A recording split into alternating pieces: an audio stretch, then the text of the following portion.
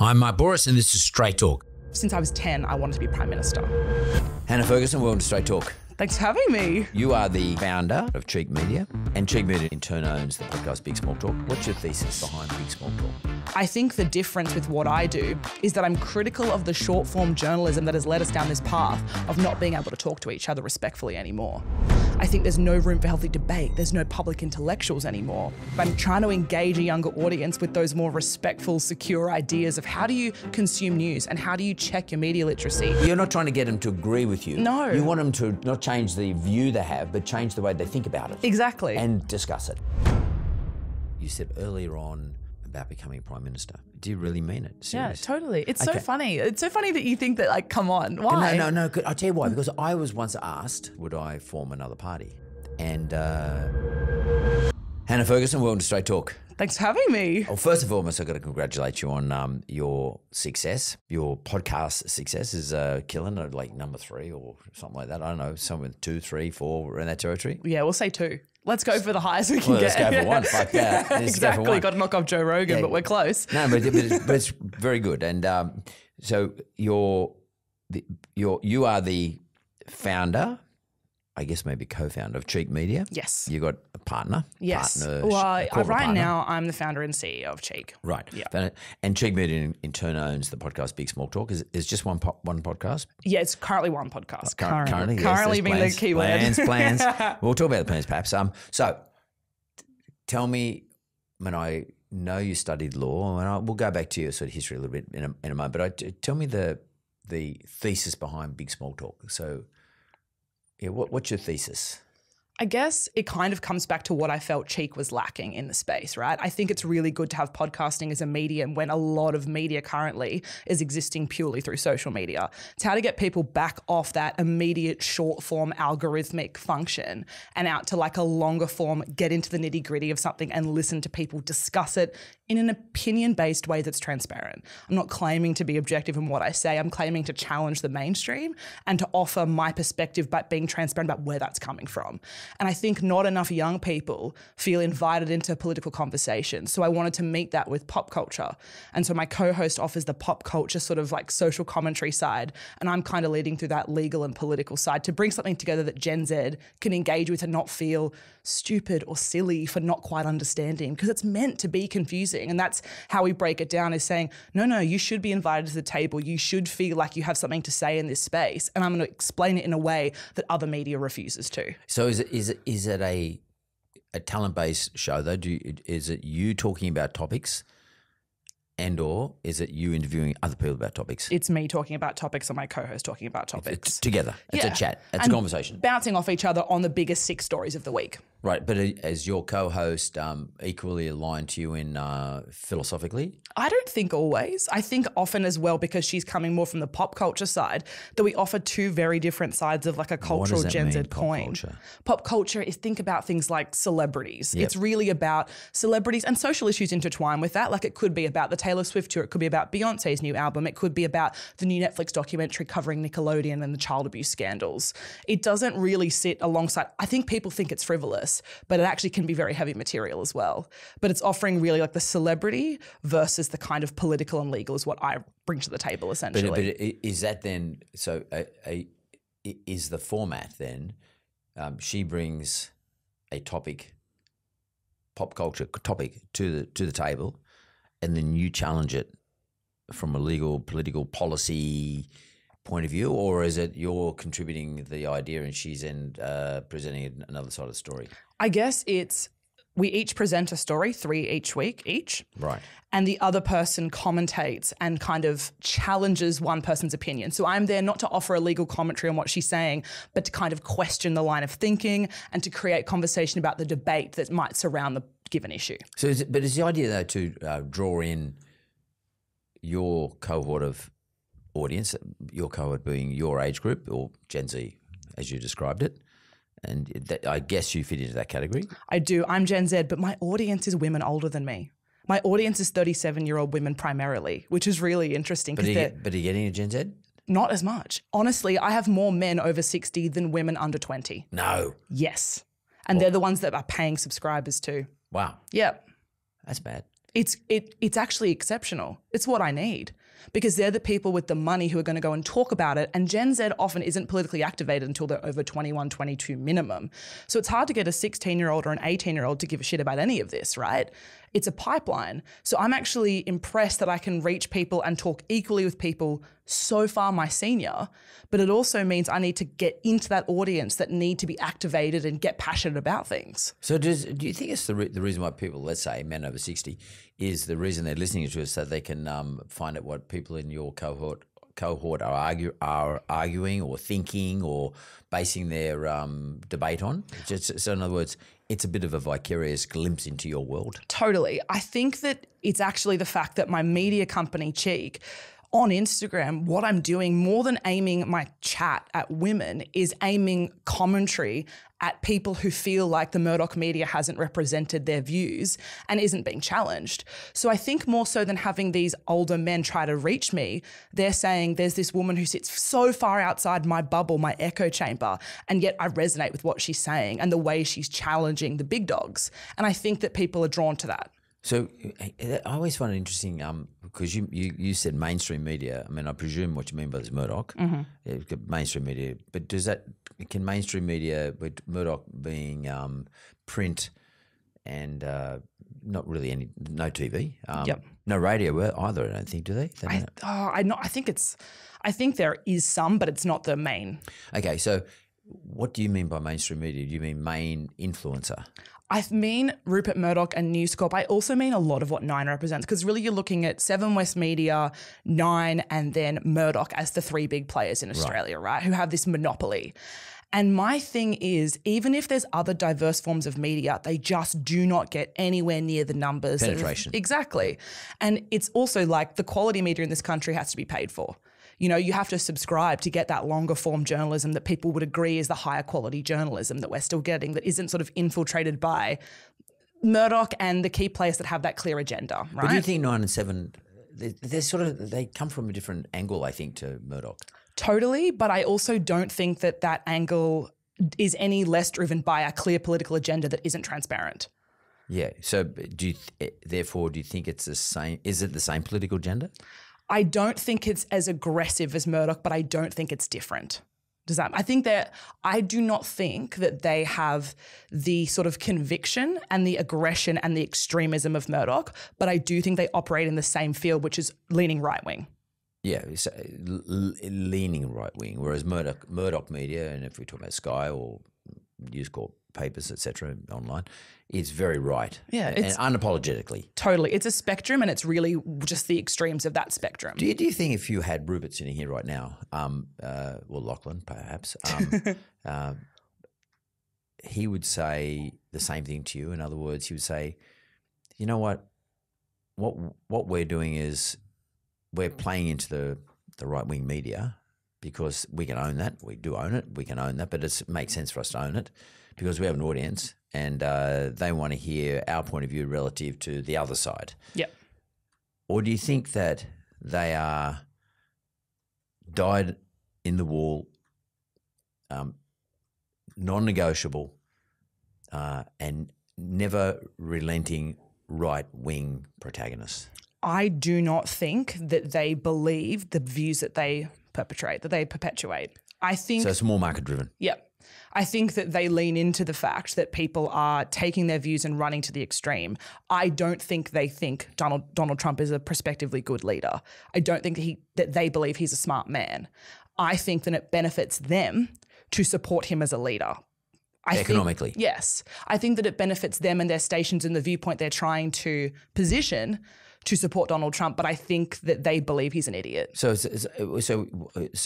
your thesis is that it's more a business model. Yeah. Their business model is to speak to this audience because they can own it. They do own it. And if they don't, if they move away from, someone else will take it anyway. So they own this audience. The audience is profitable, and that is advertisers who want to spend money to that audience. That audience is sticky, and they know how to feed that audience. Yes. So it's a business model. Yeah, they have commodified fear and shame and stupidity. Yeah.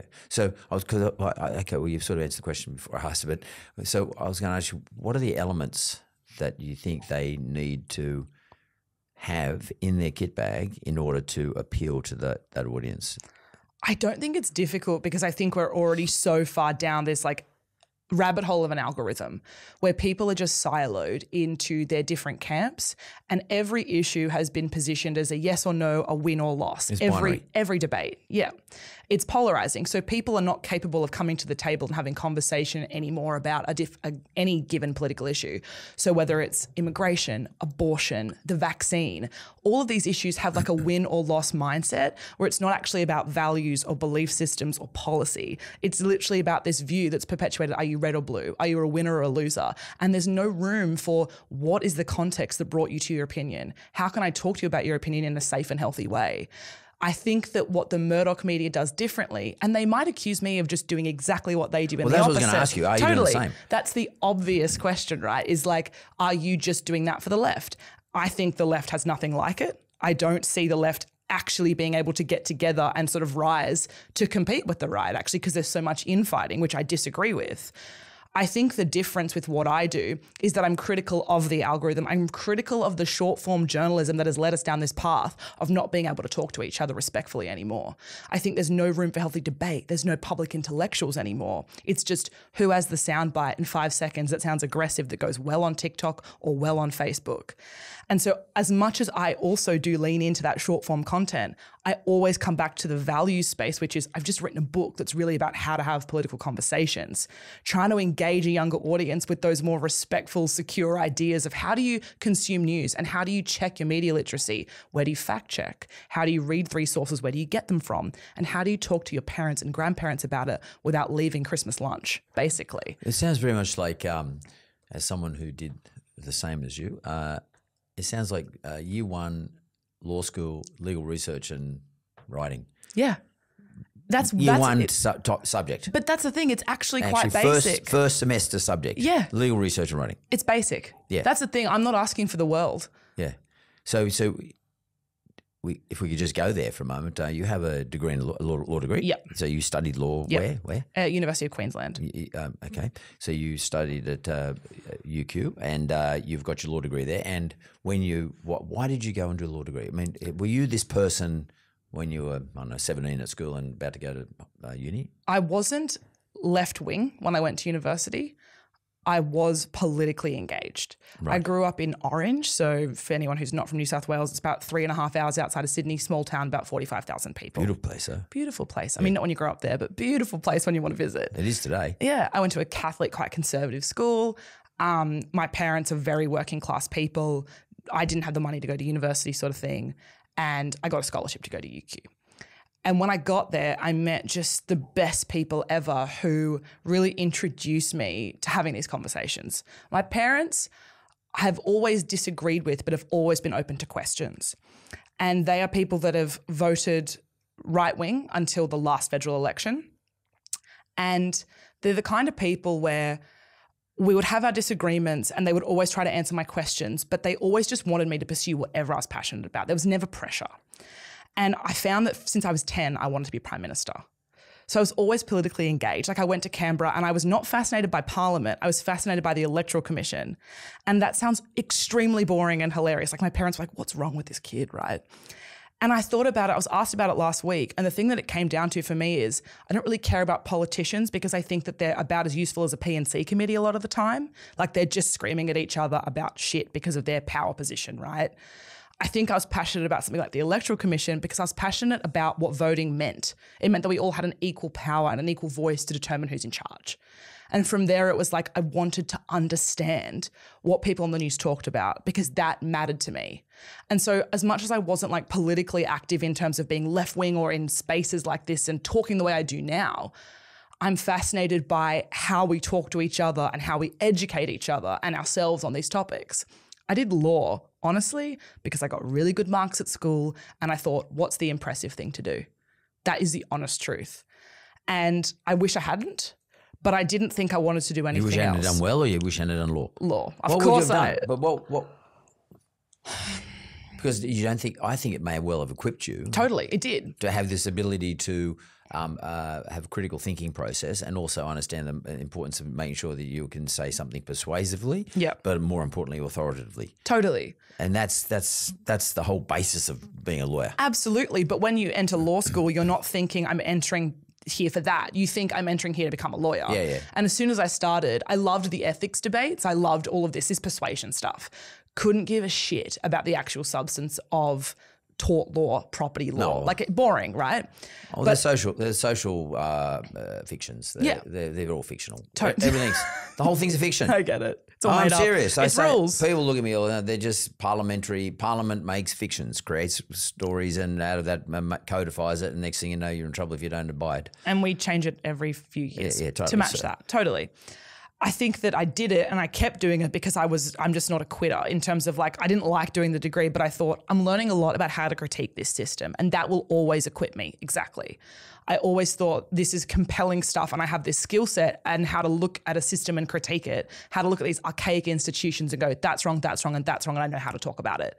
What I hated about it was the culture of stuffy, elitist sort of people that wanted to climb a corporate ladder and be decision makers without life experience. Life, mate. I know, That's lecturers. Totally. But I resented it. Yeah. I was like, is this do you really resent what? it now? Yeah, totally. Yeah. I resent it. Well, but I still have an academic role at the University of New South Wales. Oh, so sorry. But I mean, but I also recognise the fiction that gets created there. Like it's just one big fiction. It's all bullshit. It is. And it's all supposed to represent social norms.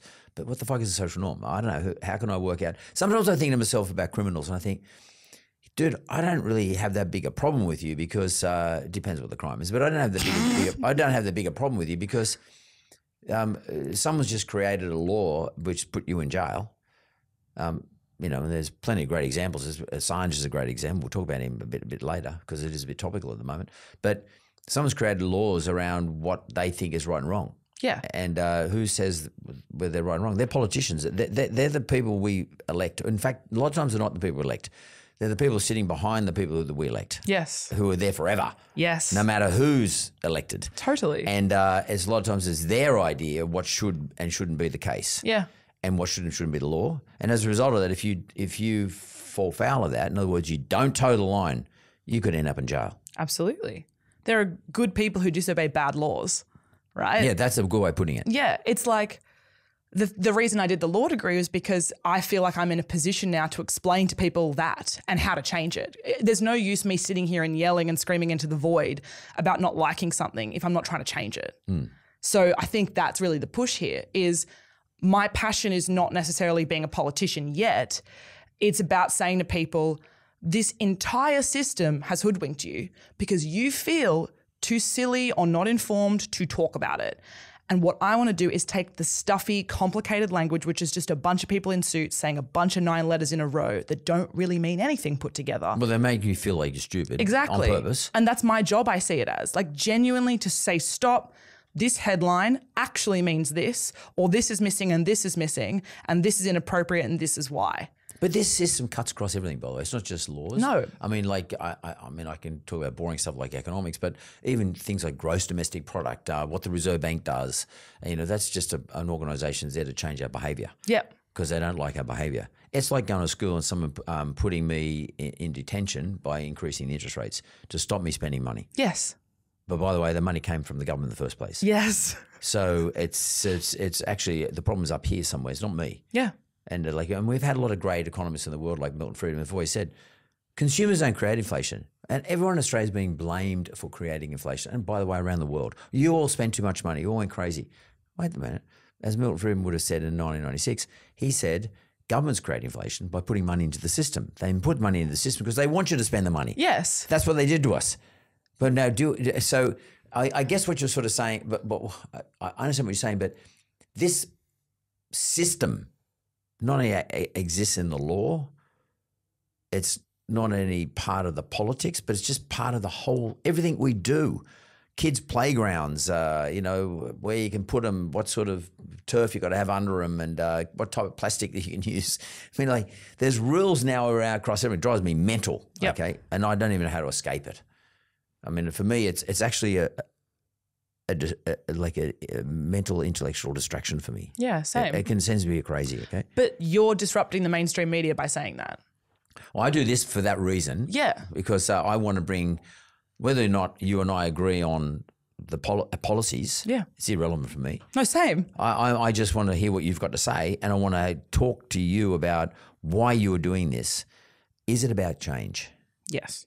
for you? Yes, totally. So your outcome is you want people to listen to your show, perhaps over time, change the way they approach the discussion. Yeah. But also, again, I don't want people to agree with me. I think that's one of the biggest mistakes. People think I want people who follow me and do agree with me want to just adopt my view. And I think that's a failure too. Yeah, you're not trying to get them to agree with you. No. You want them to change the way they think, Yeah. not change the way they think, not change the view they have, but change the way they think about it. Exactly. And discuss it. Yes. And when they're reading, again, at baseline, don't feel stupid if you don't get it. It's on purpose. Come back, use what I'm saying as a springboard, and then go out and approach everything differently. Exactly that. It's about change over time and introducing people to the idea that it's purposeful, this confusion. It's an agenda. It's not a mistake. And I think that that's really how you create change, by making people feel, hey, person to person, we're not silly. We're not idiots. Sit down, read this, go and read it 2 other places, and then come back to me. What are 5 facts that you found from that? Like, the basics of media literacy in this country are so low. Yeah, but well, that's sort of interesting, because whether it's left or right, I often think to myself, and you might know the answer to this because I don't, is there a group of people who are sitting there either on the left or the right, manipulating the program in order to achieve the outcome? Or is it just the system's gone crazy and it's just building all these stupid fucking things up that really confound me? Yeah, I think it's kind of both, because I think there are groups of people that are making things, whether it be a particular masthead, a particular show, a particular radio program, a particular podcast, that are built with the outcome in mind. But also, that's not because people get into a room and decide to be evil. That's because they all bring bias to it, right? Like, for me, it's about saying, I'm not objective. I have all these opinions and belief systems that come from a very niche and my personal experience of my upbringing, my childhood, my university experience. That's why I'm here today talking in the way I am, all of those millions of experiences. But I'm more honest about it. I think I'm saying, the reason I think this is this, this, and this. Tell me why you disagree. I don't think Rupert Murdoch has ever done that. That's the difference, is how to be transparent about the fact that we're all prejudiced. But do you think that is the difference then just technique, though? Technique in the his terms techniques of versus your technique. So he just talks to his audience. And of course his audience is massive.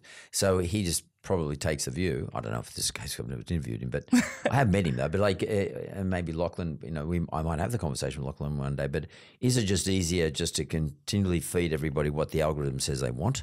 Because a lot of this is pretty removed from thought processes. Yeah. It's, as you said, algorithmic. Yep. And it's about, especially today, Yep. news.com.au, whatever it is. Do you think the difference between him and you is he's got a far bigger audience? He doesn't have the time to sit down and explain things and make the debate look reasonable or equal, and just feeds them what they want because it's a business model. And it just works. I think he has the time, he chooses not to. I think that if I decided tomorrow that I wanted to be just the opposite of Rupert Murdoch, I wouldn't get to Rupert Murdoch's status, but I would get a lot further, a lot quicker, because I could just make content that feeds directly to that algorithm. And I think that I choose not to by doing different kinds of content that challenge our ways of thinking, not just competing with him in the opposite. So I don't think it's a difference of technique. I think it's a difference in values, because I think his values are money. I think his values are however that money comes to his pocket and he retains political control and power. I think my bank account's a lot different to his. And I think that that's because I actually more care about people and how they approach their own critical thinking. And yes, there are times when I play into the exact Rupert Murdoch style of thinking, but for the left. But it's also about fighting that and being honest about it and saying, yeah, I've fucked up. I know it, but I'm talking about it. And I don't think people like Rupert Murdoch do that. No, well, and do you think that's a generational, or he's a couple of generations beyond you, but do you think that's a generational thing? Because your generation's been brought up And it's not only generational, also education point of view. You're totally differently educated to him. You went through law school when you were going through law school, when I went through law school is completely different today. Much more critical thinking, more left to the left than it ever has been in the past. When I was at university in 1975, it was all about investment banking and make as much money as you could as a lawyer. Really? It was not about proper critical thinking. It was I went to the University of New South Wales. It was it's more about I was doing commerce law, so it's a different sort of vibe to today. I know today it's much broader, and more equal, more equivalent, and people's opinions from both sides. In fact, probably more to the left are considered that today than they were ever in the past. In fact, I remember doing cases like if you had a socialist view, you were actually you were looked at a bit weird. Like you might be representing communism. Yeah. Because there was a lot of in constitutional law, there's a lot of stuff around the infiltration of communists into Australia. Now, let's say Murdoch went through that period. In fact, he's even beyond that from my point of view. But he's also generationally totally different. Generationally, look, that's my view. I don't give a stuff about anyone else's view. Yeah. Do you think it's as much about that for him, or do you think it's and because he does control I think he controls his organisation. It's like. It's his policy sort of thing, or his family's policy. Do you think it's about that, and therefore there's an excuse?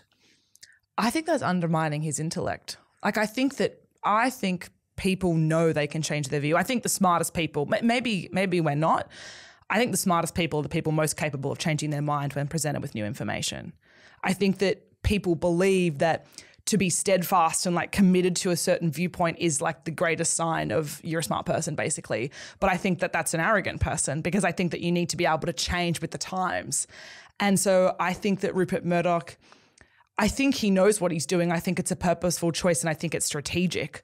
I think many people of that time do hold those views, but I don't think Rupert Murdoch does. So what would be the strategy then? Power? Yeah. I think that he's in control of that right-wing extremist sort of narrative, and he can funnel out things and have people pay him to do so. I think that perpetuating a sort of feeding into a society that hates each other and stokes those culture wars and increases those divides benefits him greatly. He doesn't want that to stop anytime soon. He wants it to get worse because misinformation and disinformation benefit him. So that's interesting you talk about the divide, because that's one of the things that sort of, it's new to me in that it's become quite blunt, the divide now today. And it sort of aggravates me a little bit that we seem to be living in this massive divide, because you're nearly forced to take a view, like a side. Yeah. And before, maybe we were a bit lazy in our thinking. We didn't have to take sides. It wasn't a thing. But now we're sort of being forced to take a side. And in terms of critical thinking and also debate, sometimes people don't engage because they don't want to get shouted at. Yeah. Either by the left or the right, because whatever position you take, the opposite applies. And the next thing you know, given the way the mediums work today, you could find yourself getting cancelled, or you could find yourself in all sorts of shit from either point of view. Do you think that's a big reason why people don't engage and don't debate and don't think about things critically? It's just too fucking hard. Totally. And it's like you've got one of two options. So I think that makes people just pick a side and just conform to it depending on their social group or their family. Just hang out with that group, and then therefore there's no drama. Yeah. And no stress. Exactly. Or they just, remain quiet, disengaged and it's like things like the referendum are a really great example of that, where the recent one. Yes. And it's sort of pushed by people like Peter Dutton, the opposition leader, who said, like, if you don't know, vote no, which is inviting people to go, I'm really scared of this, so I'm just going to vote one way still, pick a side, as a point of ease to not having to step up and learn something or engage. And I get it, because there's a lot of shouting and a lot of yelling and a lot of lies out there. But I think that the disengagement and withdrawal has always been pushed by conservatives, because it's like, don't do anything, that's the answer to being confused. And I don't think that's the way to be. I don't think Gen Z thinks that's the way to be either. And I also had someone a couple of weeks ago message me and say, just a follower, and say, can you tell me again why we hate Peter Dutton? And exactly, right? And I thought, oh my, and you know what? Obviously, I'm not a supporter of Peter Dutton. Like, quite clearly from my political stances, I'm not. But I think I did some great work for Peter Dutton that day, PR-wise, because I said I could have easily gone back and said 10 reasons why I dislike Peter Dutton. That would have been the inflammatory, easy, like, I'm just going to enforce my view on you way to do things. And instead I said, if you can't tell me why you don't like Peter Dutton, you are fine with Peter Dutton. You are neutral. Until you can articulate and go and find reasoning, I'm sorry to tell you that you don't hate him. And it's so important that you don't just agree with people because that's what's popular on Instagram. It's what you're seeing, it's what you're sharing. But can you tell me? Because if you can't, you need to seriously reevaluate why you would use especially the word hate, which is such an extreme, intense emotion, to describe someone that you don't know.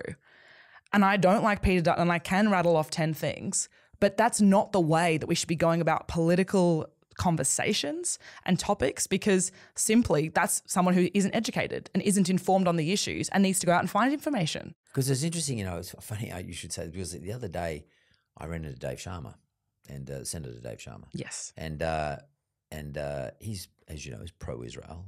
He was the ambassador or the consul general, something like that, in Israel many years ago. He's not Jewish.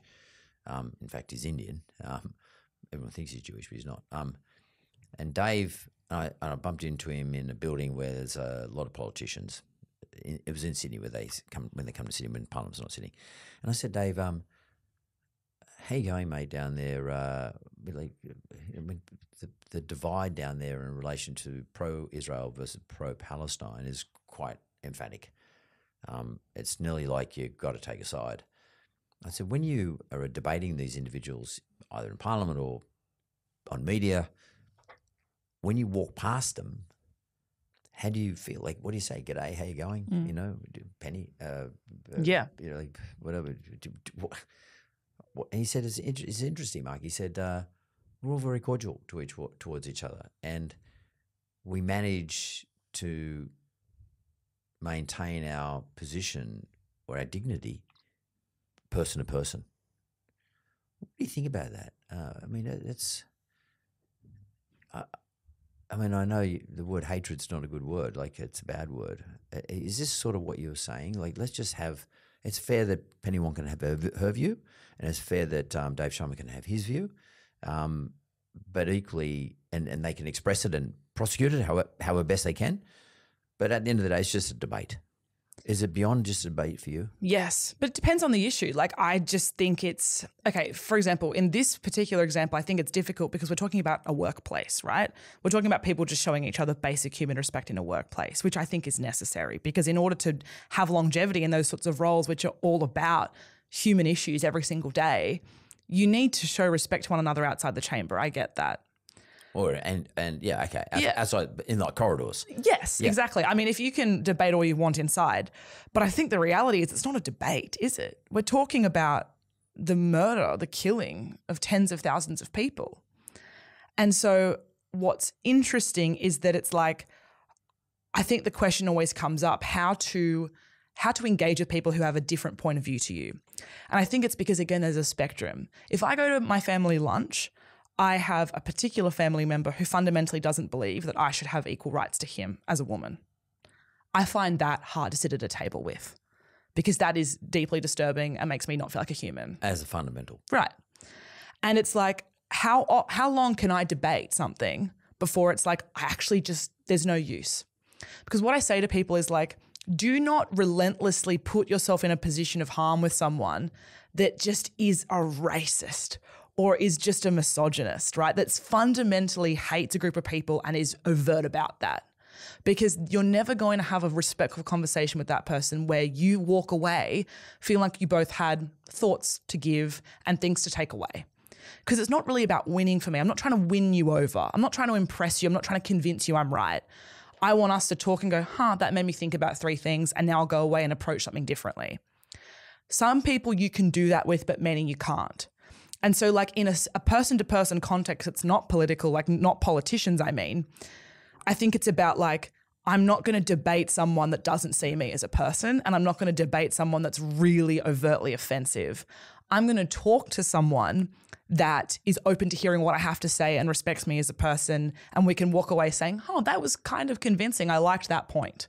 And I think that's the key for me is like I don't think that politicians are the greatest example because they're the people that we lobby to make change on the views that we reflect in our society. So I want them to be doing more than they're doing. I want them to respect each other as people, but I'm more harsh on that level of debate where I think, no, you're the change maker here and you're the person I should be talking to have that change made. So I'm harsher.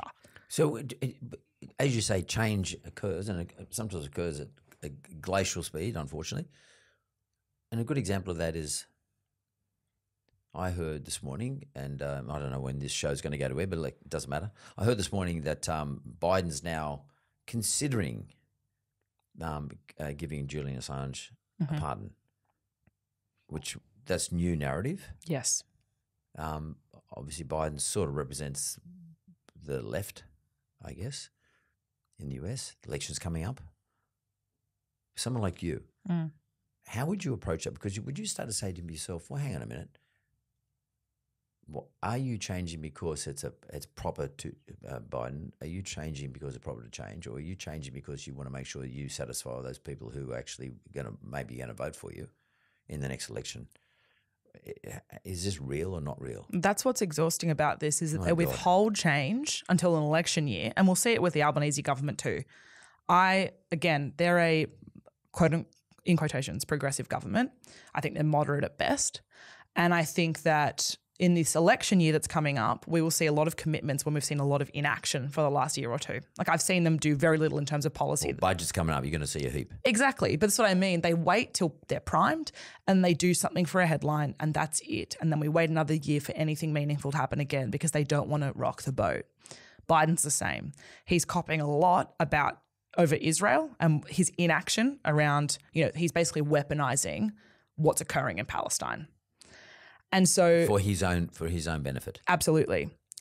And in fact, for some states where it's critical for him to win. Yes. It's not even across America. No. It's for specific states where he must win. Which is pork barreling, really. Well, if we want to come up with a term, that's one that comes to mind. Yeah.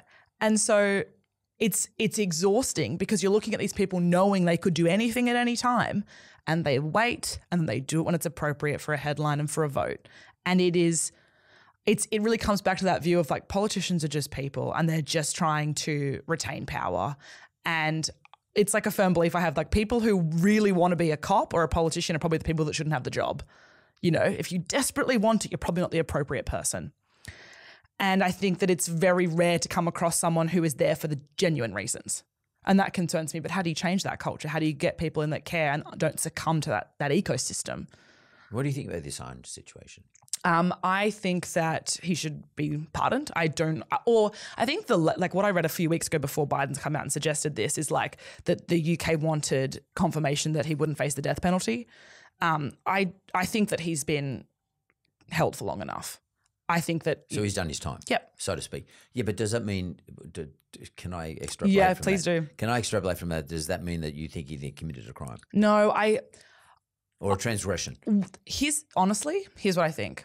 I do not think Julian Assange committed a crime. The reason I generally don't talk too much about Assange is that there were allegations of sexual assault made against him. I know, I know, but I can't put it aside because I think all of those things sit together. But that's a different... Well, but I overtly don't think he committed a crime. I think he released confidential information for public interest that was for good.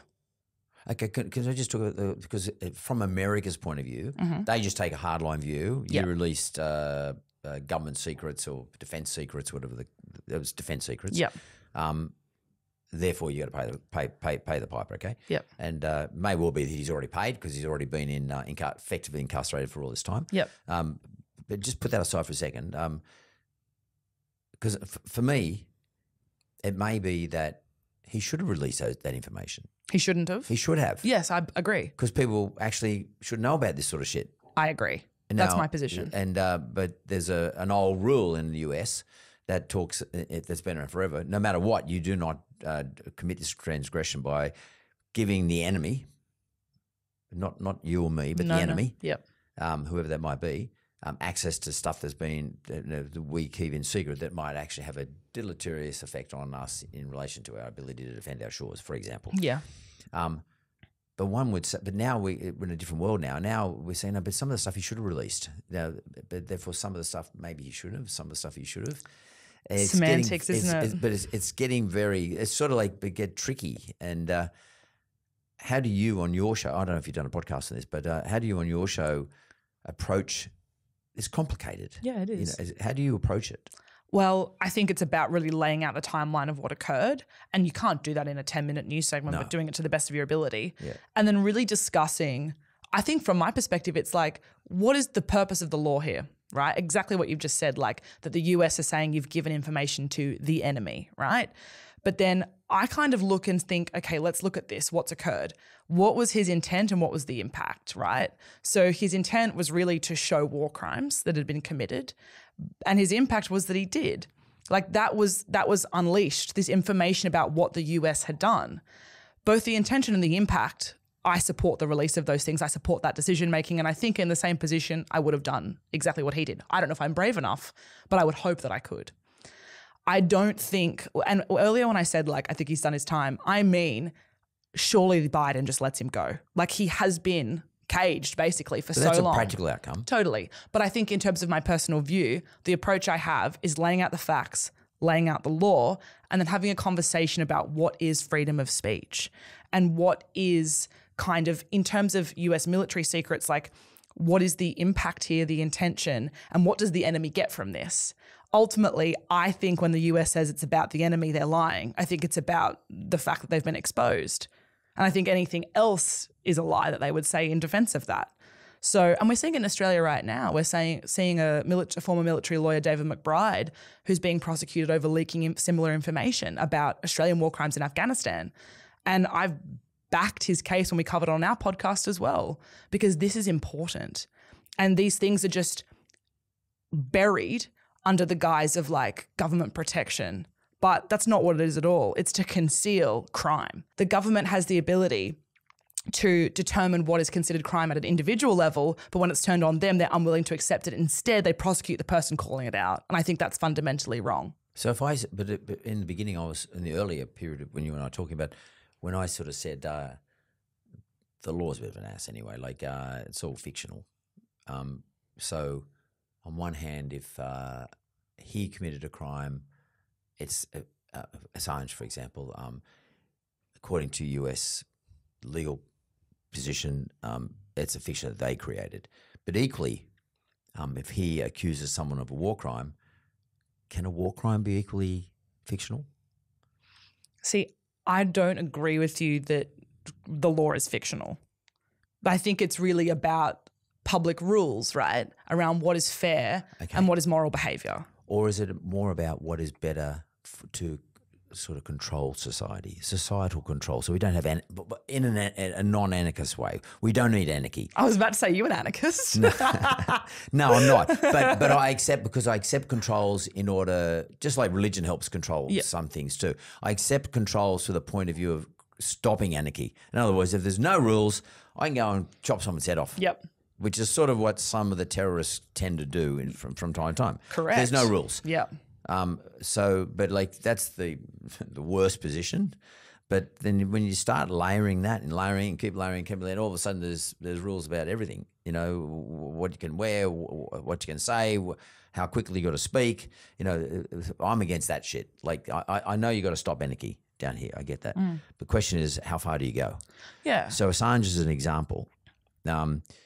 He's calling out war crimes, but are you saying the war crimes? Would you say the war crimes are actually at an amoral level and therefore are close to anarchy, a form of anarchy, therefore should be called out, compared to his crime, which is something that's just developed a matter of convenience for the government of the United States? Is that what you are saying? I think I kind of agree with a bit of both, actually, what you're saying. I do not think the US should be able to commit war crimes in Afghanistan and not have that held to account. But I also think in regards to the second option, it is a law that's been created by the US to protect themselves. Both can exist there. So I would say it a bit differently to you. I believe in most laws. I understand their purpose and I believe that they help society function better. I also believe that parts of the system need to be completely reformed because I actually don't really believe in a prison system. I do not think that 90% of people that are currently in prison should be in prison. What about the 10% that are? I think the 10% that are people that have committed serial murder, serial pedophilia. Yeah, society's safer. I believe most crimes should still exist in the rule of the law. I think the way that they should be punished should be different. So I believe that most of the behaviours that form under the Crimes Act, say, are real, existing, and should have accountability as a form, whatever that system looks like. I don't believe that most of those crimes should result in people being caged. I think that most people who commit crime have existed in socioeconomic standards and situations and been unsupported by the government that have led to them committing crimes. And caused by the government sometimes. Exactly. And I wish that those barriers were removed so that people were more supported in society to not have to commit crime. And I also think that the way that we go about prosecuting is not right. The way that we force victims to re-traumatize themselves through that process. I also think that if we asked most victims of different crimes what they wanted out of the outcome, it probably wouldn't be, and this is obviously a generalization because there's so many crimes, but there's a lot of like the Me Too movement, right? A lot of it is around this culture war where you've got people saying like presumption of innocence, fair process, all of these things. But no one's arguing against the presumption of innocence. What we're arguing against is a court system which forces victims to re-traumatize themselves and never really gets a just outcome for anyone. Because ultimately what they want is for the crime to never have occurred or not to occur again. And you don't really get that through 1% of people being jailed or through the jail system anyway. It's not rehabilitative, right? So I disagree with the way that our prison system and legal system punishes perpetrators instead of helping them from childhood or helping rehabilitate them after the crime's been committed. That's my kind of belief system as opposed to yours, which is really like a lot of law is fiction. Yeah. Well, I have friends who have gone to jail because when they were young men, like teenagers, we're going back a long time ago, we had effectively had reform schools and just dreadful places where they were sent because they might have stole something when they were 12 or 13, and they were committed to these places and they were either sexually abused or physically abused, bashed. And they become institutionalized and they come out of that system thinking most of them are, were dyslexic or things that were never recognized back in those days, poor learning abilities, not stupid, but just inability to learn the normal way that you and I learn at school. They weren't supported. Yeah, and they become institutionalized and they believe that that's the person they are. And, because I'm a big believer in, there's a very famous book called Neurocomic, which where it's a neurologist or a neuroscientist works together with an illustrator where they in a comic form, they show us how we build a story about ourselves. And we then have that story confirmed and affirmed, and eventually that's how a brain works. And to rehabilitate someone, you have to actually put a stop on that thought pattern and actually change how your brain actually thinks about itself. Yeah. Or the story about who I am. Exactly. A lot of my mates, they came out of these places thinking, well, I'm a criminal. Yeah. That's who accepts me, and I can't go and do a law degree like you or I because I'm not smart enough because I'm being told by society I'm a bit dumb when I'm not. Yeah. But I'm pretty actually bright and I can perpetrate a really good crime. And you know what I mean? And they just keep doing it. Yes. And eventually, but how do you reform that? Like, how the fuck do you fix that up? Yeah. Well, the system's massive. Yeah, totally. And it's hard because it's not an overnight fix, right? No. But you look at it and like, especially right now, there's a huge issue with youth offending in this country, right? And a lot of the media perpetrates like youth delinquents, like put them away. But you're putting children as young as 10 who can be strip searched, arrested, charged, put in youth facilities all over the country behind bars and isolating them from the ability to be rehabilitated, right? Or worse, you're putting them with other criminals. That's the thing. It's like these kids are stopped from their education. They're already clearly in a socioeconomic environment, a lot of them, that isn't supported. We're in cost of living crisis. Like the trickle-down effect on families. Like a lot of kids are really responding to a lack of attention or support and struggling at school, right? And you'll find that when we look at the data on kids that die after being in youth facilities or, you know, take their own yes, life. Or who just completely reoffend over and over again, you're looking at a system that hasn't supported them and will continue to fail them into adulthood. How do you change that? Well, I've got mates who have been through exactly that process and they've never changed. It's not until they get to a point in their life physically where they can't actually do it anymore. Yeah. They can't take the stress. Like it becomes a point where they become broken. Yeah. And I just don't want to go back to jail again, so I'm never going to commit that crime again. Yeah. I can't do it. That conversation. That is ultimately where you end up. 60s. Eventually the system will break them down. Yes. And they just give up. Yeah. But they fight against it, forever.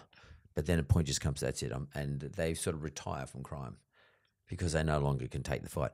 I have to ask you, you said earlier on about becoming Prime Minister. Come on. Yeah. Do you really mean it? Serious? Yeah, totally. It's so funny. It's so funny that you think that, like, come on, why? No. I'll tell you why. Because I was once asked many years ago, and I won't go into the story because it's quite confidential, but from another person, I couldn't give a shit, but no, I don't want to reveal who it was. But I was asked, would I form another party, political party? This is like 15 years ago, maybe 10, 12, whatever. And somewhere between left and right, like between the two major parties. And the person offered to fund it. It was a big deal. And I thought about it. I thought, oh, that'd be fun. Go change things. This shit I want to change. I don't like this. I don't like that. Some things you and I discussed. But I thought, my God, I can't imagine myself going down to the mothership in Canberra and living in Canberra for whatever amount of time they're going to spend down there and being away from everybody and just that whole environment. I think it's toxic. Yeah, it is. It's just a shit environment. Yeah. I'm sorry to say all the senators and politicians love it down there. I hate it. I think there's a lot of shit people involved, if I'm being honest. It's just but the whole thing is shit. Yeah. Like it's not modern. Yeah, it's not. It's old. It's like going back in time. And you walk in I've been there a number of times. You walk around there, you feel like you're in an old institution that controls you, that owns you there and then. Why would you consider it? Because I believe I'd do it differently. You have to believe that going in, right? You're going to change that as well. Yeah. When you say you can all dial in, or I think that, like, if I disagree, if I don't think current politicians are there for the right reasons, I don't think they're real people. I think that they get media training and then they're just selling something to us basically over and over again every 3 years. How do I challenge that? How do I become a real person in this spectrum and be the point of difference? And it's hard because, like, do I genuinely believe I could get in there and maintain who I am now and not be muzzled? I don't know. That's why the only reason I haven't done it yet is because I don't really agree with the two-party system. I would consider being an independent candidate, but how do you become Prime Minister? Well, you can't become an independent. Exactly. You can't become Prime Minister if you're an independent. Well, let's start a political party and then we'll win. That's my point. Yeah. So then you got to start a political party. And you got to get funded. You got to get funded. Yep. You got to start a political party, but then you got to find other like-minded people. A bit or like, not. Or a bit like but you got to have your team. Yeah. Team Hannah. Yep. Like the Teals. Yep. You got to have them representing one in Wentworth, one in blah blah blah all around the joint. It becomes a mission. It is. It's a major mission, and you get so bogged down in the mission that you forget about the principles or the real reason why you might be there. I don't know. How do you feel about that? I don't. Maybe you're young enough to do it. Like for me, maybe I'm naive. Maybe I'm too hopeful about all of this. But I don't think that has to happen. I think you have to have the right people, which is the hardest part. I think trusting people with a mission like that is the harder part than sticking to your values. Correct. Getting the people. Yeah. But how do you find those people? There are so many people. You're going to need 150. There's 150 seats. Yeah. Or something like that. You go slow at first. Yeah, you build. It would take my lifetime to do what we're talking about. It will take a lifetime. Correct. Yeah. But I believe I can do it. Yeah. So what would it take to get you to do that? I considered, we've got an election coming up next year. I've had some conversations about potentially running, had some advice about which party or going independent. The hardest part for me is I'm not a business mind. I don't know how to run a party and to get the funding and do all of those things. I'm not confident in that space. I'm not confident financially. And so that's the hardest part to me, is getting the backing in the initial phase to then have the confidence to go out and do this. I'm also 25 and I think I have more power right now talking in the way I do as freely as I want to about any given issue. And I would rather build that out for potentially 3 more years before having a crack. Because I think I need to get some more experience under my belt before I have a go at the big league, the mothership as you describe. Yeah. Okay. So if I put an idea into your head, if you don't mind, not that I'm trying to manipulate you, but I wonder whether or not someone like you and a cohort of like-minded friends of yours established an online parliament. Mm-hmm. And everyone in Australia who chooses to can register in the current ward that they're in. Like, let's say I'm in Wentworth or I'm in the CBD.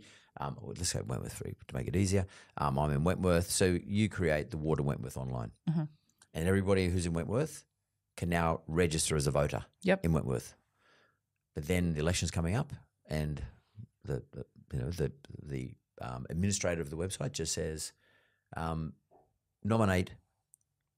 Anyone can nominate to be the person in Wentworth. You don't have to have any money. You just go online. You say, and you get up in your soapbox. It's like the domain. Mm-hmm. The old days getting the domain. You get up there and you go online and you facilitate the platform.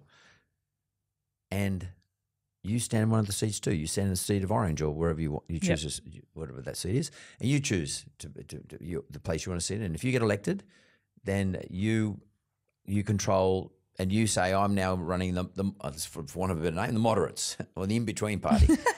and then every time you allow, and the reason why I will go and register online is because you're going to say every single issue, Mark, that comes up, I'm not going to decide it as your senator or your House of Reps person. You all get a say and everybody can vote on nearly every issue or any issue they choose to vote on. Yeah.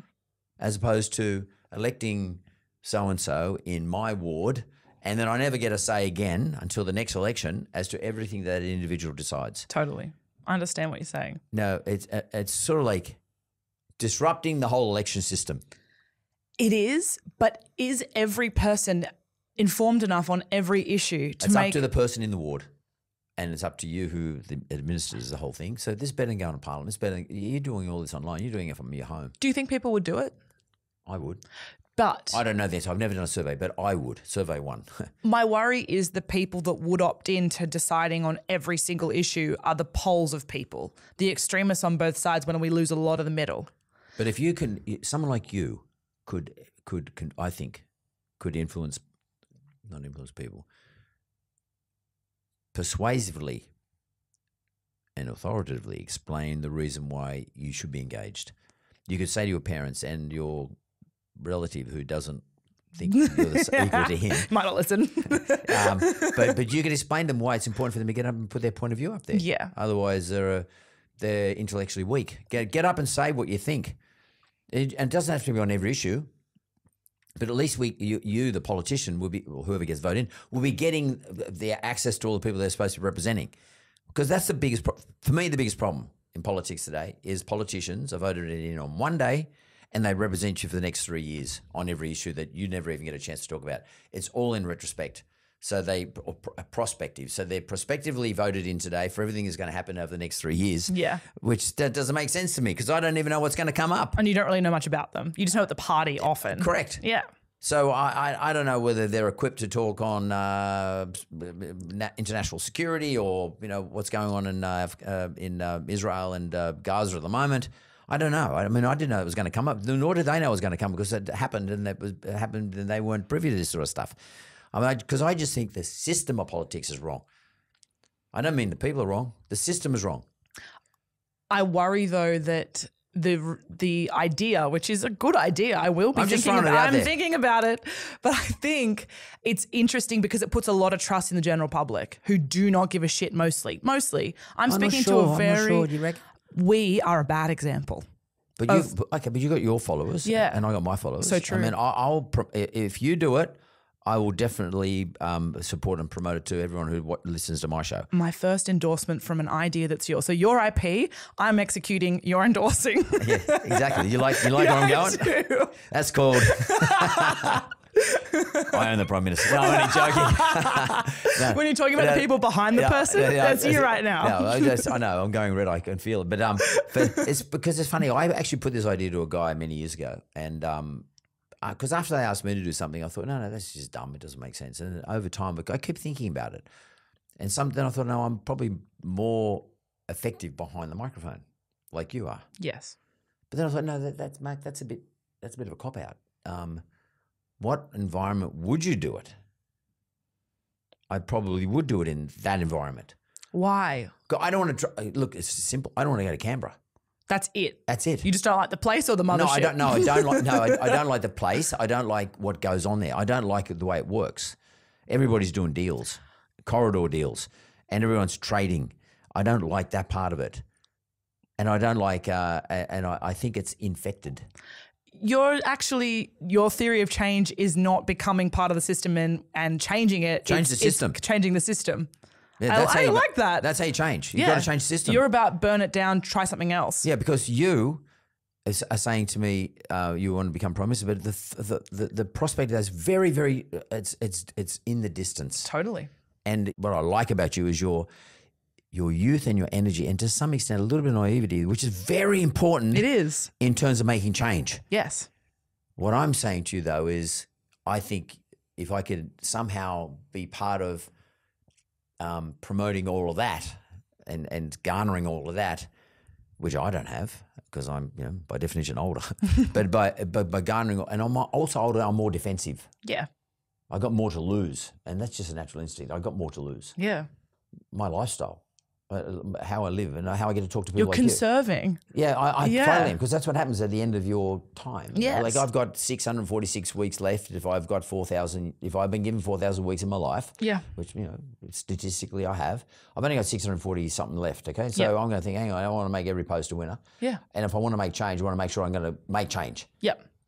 Not talk about making change. I don't want to talk about making change, and I don't have 2,500 weeks like you do. I've got a lot less. So I got to make and I got other things that prioritize in my life, like grandkids and shit like that. So I guess, anyway, I'm just having a conversation, Mac. I know we've gone all over the joint, and I just putting that to you though as an idea.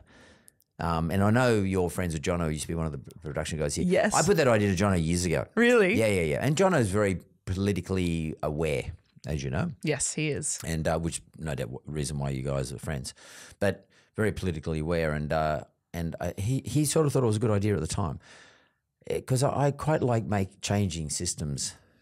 I mean, I did the podcast because I thought Australia needed a podcast. I started this 9 years ago, and as a fun thing to do, but let's bring Australian content to the podcast world. That's what I wanted to do. Yeah.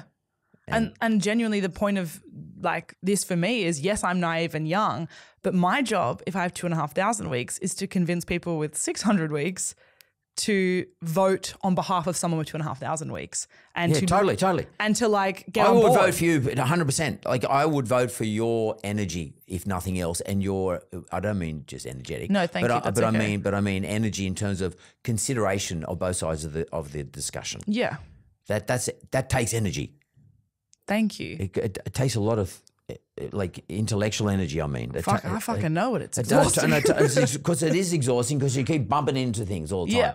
And you bump into really powerful things. Yeah. Things with lots of momentum. Yeah. And whoa, like that. That takes a lot of fucking energy. Someone like me, I'm not going to do it. Yeah. Because I don't have that energy anymore. Unfortunately, I just don't have it. But you do so much. But yeah, I know. But but what I do is, look, to be honest, it looks like a lot, but it's easy.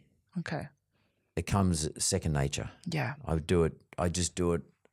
I do it on my ear, if you know what I mean. I do. I don't mean that I'm not sort of exalting myself. I've been doing it for so long. It's easy for me. Yeah.